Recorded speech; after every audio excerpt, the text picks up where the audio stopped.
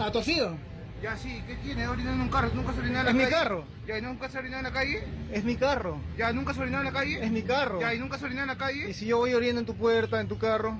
Oye, ¿Qué pasa? brother, ¿qué tienes hoy? ¿Eres acomplejado? ¿Qué tienes? Acepta que miccionó en el vehículo de la persona que le reclama, pero en lugar de sentirse avergonzado, lo agrede. Grita que dejen de grabar, luego le propina una golpiza en la cabeza, brazos y piernas. ¿Puedes dejar de filmar o no? Te vuelvo a ver con tu ¿Qué has dicho?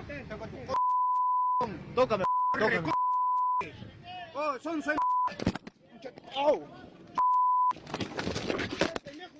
Ocurrió en el cruce de la avenida Tomas Marsano y Villaran en Surco. La persona agraviada terminó con varias heridas.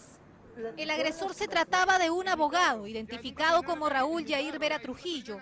Luego tuvo frases discriminatorias contra la madre del joven al que agredió, cuando ésta le dijo que en un principio pensaban que se trataba de un delincuente. El serenazgo que está al costado del señor...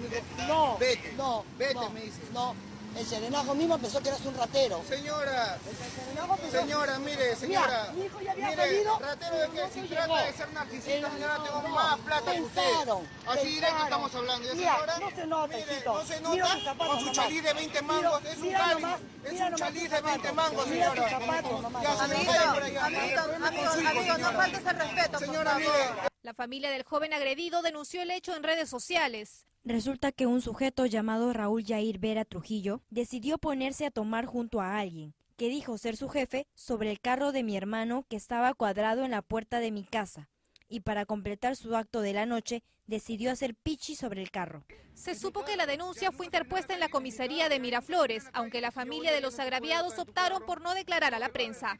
Fuimos a buscar a Raúl Jair Vera Trujillo, a su casa en San Juan de Miraflores. Nos dijeron que prestarían declaraciones, pero no nos atendieron.